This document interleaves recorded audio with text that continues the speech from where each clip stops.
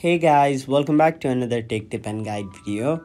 In today's video, I'll show you how you can log in into your Associated Bank's online banking account and reset the password for your Associated Bank's online banking account through your mobile device. So first of all, go to your Play Store or App Store and download the app called Associated Bank Wealth Access. And once it's downloaded, open it. After that, in order to log into your account, you'll have to enter your username, password, and once you tap login, you'll be successfully logged into your Associated Bank's online banking account.